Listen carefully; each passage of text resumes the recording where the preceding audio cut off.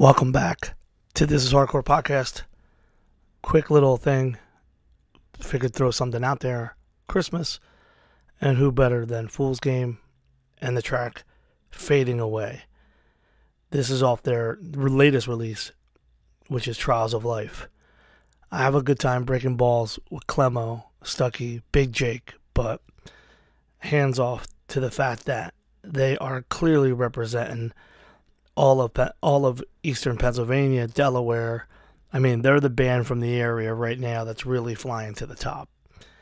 And what a great representative also for Philadelphia, Delaware, all of it, January 1st in Syracuse, which is, I'm glad to see Syracuse is picking it back up and returning to the New Year's Day show.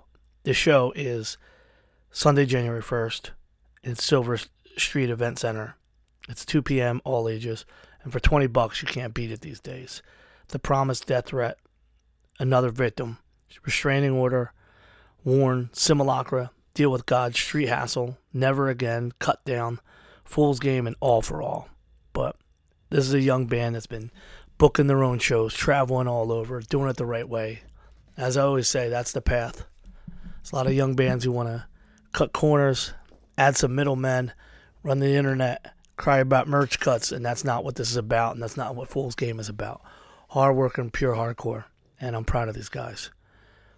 You're listening to what will be the last thing I record on my old laptop, and I say that because at our annual get-together Christmas Eve dinner, I was gifted by Bob Wilson, Alex, Elise, Mike, Jess, everybody there surprised me with a new laptop.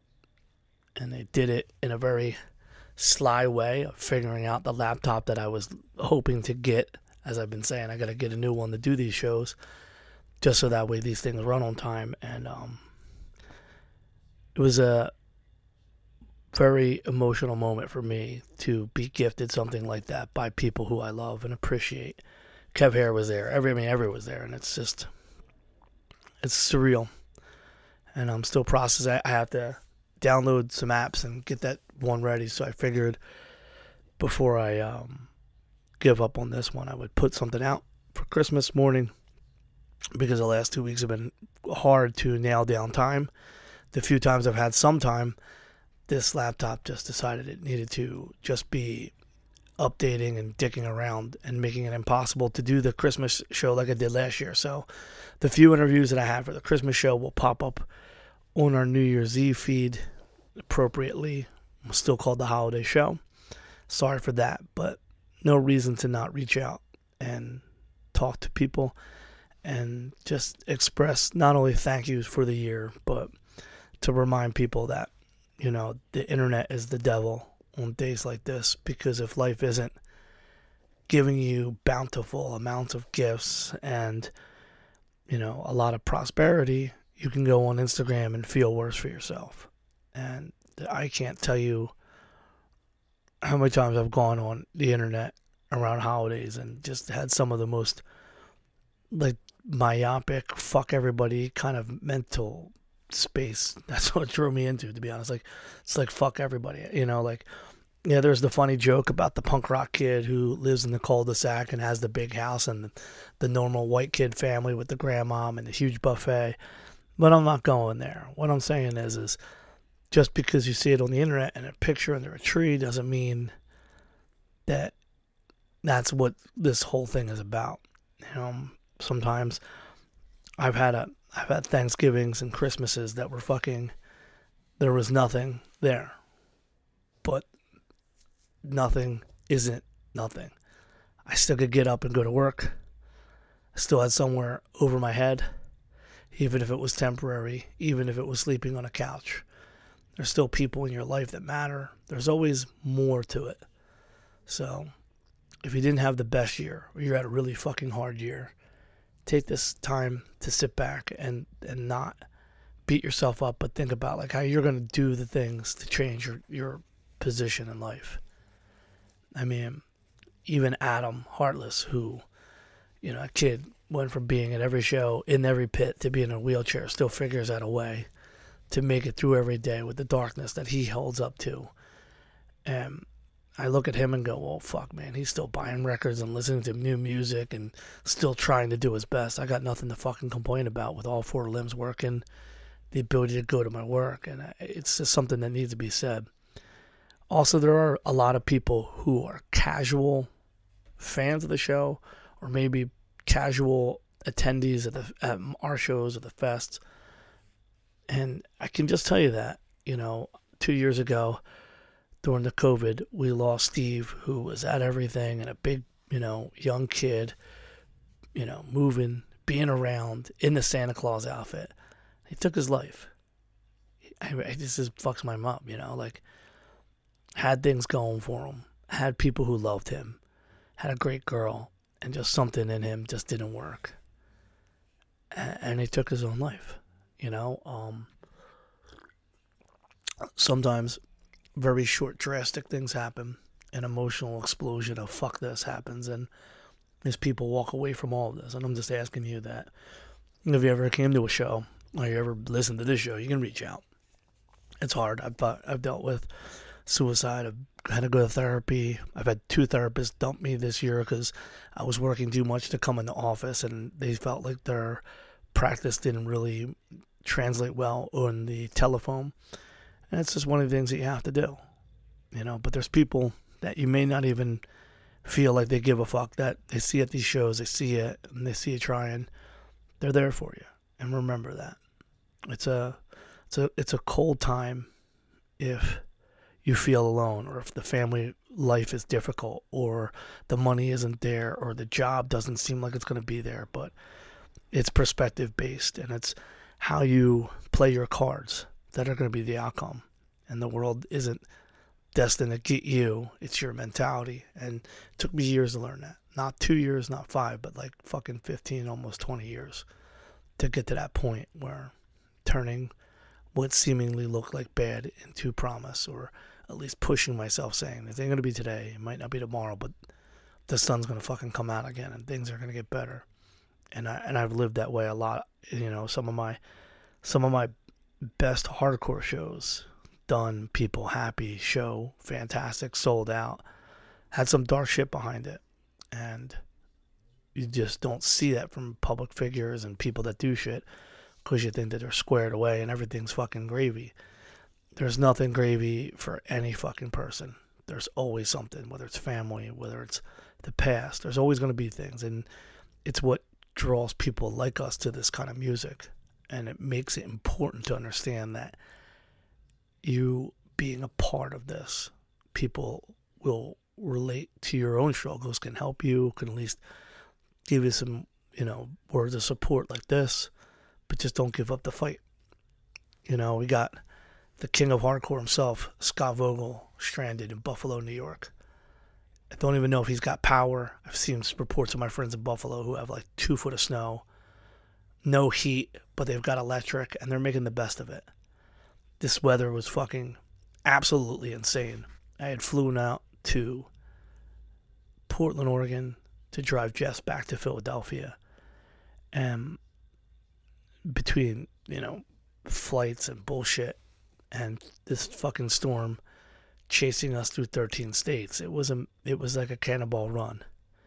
But all things considered, dinner was fantastic. This morning, breakfast hanging, Christmas. There's no tree in this house, but there's love, there's promise for a future, and there is a happiness in what I have accumulated, what I have to look forward to, And I feel like sometimes people need to understand that. I've never been a big commercial guy. I was never the guy who, if I don't get these sneakers, Santa's a bitch. It's never been like that for me. In fact, I think just being at a table with all my friends eating food and laughing, making fun of the fact that the service was ridiculously bad, and the fact that Rob was eating cold pasta and trying to make the most of the chicken parm, and just the shenanigans of even when things aren't great, instead of being like, this fucking sucks, we should have went somewhere else. No one said that. Everyone was laughing. Everybody was telling jokes. everybody had a great experience, and that's what you need to be to get through this kind of shit. Nothing's perfect, and that's the message of today. Is nothing's perfect, and the internet will only show you the good things, but the real shit is the people that you surround yourself with, the stuff that you face and how you deal with it, and the position that you place yourself to deal with the problems of your life, or just if you're in a situation where you don't even know where to go next. You know, there's always going to be people out there who have a perspective or have experience, and you can lean on, you can ask on it. You know, whether it's, I always talk about with show booking or tour booking or how to do stuff with bands, but just in real life. You know, I've got friends, if you listen to episode 100 with Freight Train, you know, the guys in that band are big brothers to me, you know, and on top of it is, you know, they got their shit together, and I always look at it and go, fuck, I got to ask them how they do this. And then I realize, like, I'm not even, I ask other people, yeah, what point am I able to do this? And then they're like, I realize, fuck, I got to hustle just to get into the business, get into a position to then ask them, hey, I got this going on, how do I make this work? And that's the beautiful thing about the hardcore scene, is the amount of people that you can rely on, you know, the amount of people that you can glean information from, the amount of people that you specifically have to draw inspiration and just anything from. It's all here. The positive note, due to the amazing gift, is that I foresee the laptop I'm on just being for emails and bullshit, and that machine's solely being dedicated to the podcast. And we'll definitely speed up the process of some of the video stuff I've been working on, and hoping to open up some things in the next couple weeks. Probably no guarantee, but you know, right around FYA or soon after, there will be the annual FYA episode, which will be me and Bob will be recording and looking into the things that I can now get, not having to put the big expenditure of a laptop into something that gives me the opportunity to do more interviews direct. It was a lot of fun to do that with Diego and Slave, and I realize it's just a different component I need, a couple more microphones and some stands, and I'm ready to rock and push this thing a little bit further in a different direction with more opportunities now to get these things out on time, and might even start making up for old time by doing maybe like an interview episode and then like a show review, CD review. Look how fucking dated I am, fucking boomer. Like, you know, talk about new tracks and shit on one day, and then the Friday is just for the interviews. Let's not get ahead of ourselves, but that was a thought. Try to get something later out on a Monday, and then the long boy, the 2-3 hour interview, and on the weekend or on the Fridays like we've been doing it. It's a goal. You got to set goals, especially in the new year, and these are goals for myself. Also looking to go back to episode 1. Got some of the audio working on, but again, with this computer's capabilities are limited. So potentially with the new one, I'll have the chance to go back in, clean up some audio, make some added changes, and start adding the episodes in order from 1 to 100 with minimal background on YouTube, and just trying to expand just the quality of the podcast and the quality of the episodes coming out regularly without, oh, what happened to this episode? And again, Bob and everybody just completely changes the whole game plan for me, and it was something out of like I never would have expected that, and it was just really fucking sweet. And I should be thankful, and I am, for the people around me, and I am thankful for the hardcore scene and what it has done for me, the people it has placed me around, the information I'm able to glean, the experiences I've had. You know, at 42, it was pretty easy to think, yeah, I can just go ahead and fly out and just drive 2,800 miles to get my girlfriend home. Because as a kid, 19 to 25, I had been going and traveling those same roads, same exact routes with these dumb bands that I was in. So maybe some squares never traveled might have said, fuck, man, I don't know. How do you even do that? It's gonna... But nah, there's ways around everything. And I was taught a lot. And I gleaned a lot. And I have a lot to appreciate that all comes from this thing. And this podcast allows me to say this to people who I haven't seen in years, people who I just run into, people who might not be able to make it to every show, but literally tell me when they see me, they listen to every single episode. It fucking boggles my mind. And then I have to take the perspective that hardcore doesn't leave people on these podcasts. Sometimes are the outlet for the person who has the family, has the job, has the things that they want and need. So it makes being at a show not impossible, but unnecessarily or difficult, or not even really what they're looking for, you know? And if these podcasts that we do are the representation and connection to keep them involved, that's good enough, because it is in the support of people that will help get bands like Fool's Game and whatever to the next goal. I'm telling you, just in short, if we're talking about Keystone Jam, which I think I'm sliding into, whew, man. When you see a band Terror, you know that for 20 years now, the bands, the big bands, the Strifes, the Sick of It Alls, the Agnostic Fronts, all these bands that were killing it, all found out that Terror is that band that all the people in hardcore were all about. And, you know, there's still bands who don't want to play after Terror in America. God forbid in Europe. They did something wild. They play their entire first record. And for a lot of bands who have 10, 15, 20 years plus, the first record is the biggest piece of the puzzle. And fans lose interest over time. And that first record is the gold standard, and it delineates and devalues over the discography. Yet, obviously, as I was there when the demo came out, I was selling the CDs and the CD demos at Soccer Field before we would go to Goth Nights in Philadelphia.